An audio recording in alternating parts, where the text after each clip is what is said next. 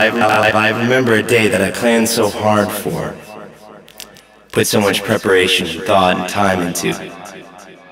I had allotted so much time, I thought, in preparation, but I found myself sort of caught up in the ether of the thing. I knew exactly what I wanted to say. All she knew was to pack a bag.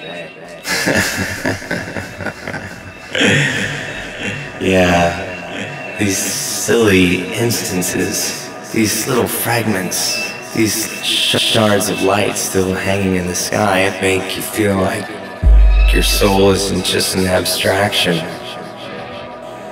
but an actual thing that you carry with you. And, well, I'd just been vibrating with it for so long. I was so excited and so satisfied with this frozen moment in time.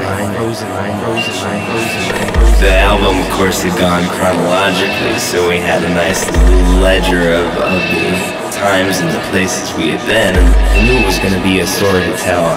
However, there were unforeseen challenges. They were minor, mostly. None of it worked out exactly as I anticipated, which I should have anticipated.